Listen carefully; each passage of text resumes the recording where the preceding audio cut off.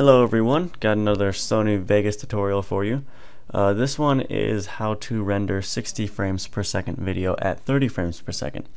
What happens is if you don't do the right settings, when you render a 60 frames per second video at 30 frames per second, you'll get these ghost frames. And I'll show you a side-by-side comparison at the end of the video.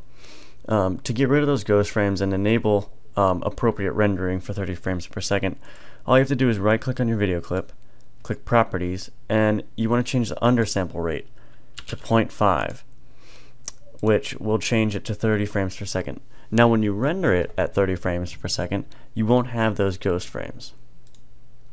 Okay, so here's the side-by-side example. On the left hand side is 60 frames per second video rendered to 30 frames per second. Now on the right hand side is the option that we just applied and rendered at 30 frames per second. As you can see, there's no longer a ghost image. Alright, that's it for today. If you liked, please subscribe and like the video.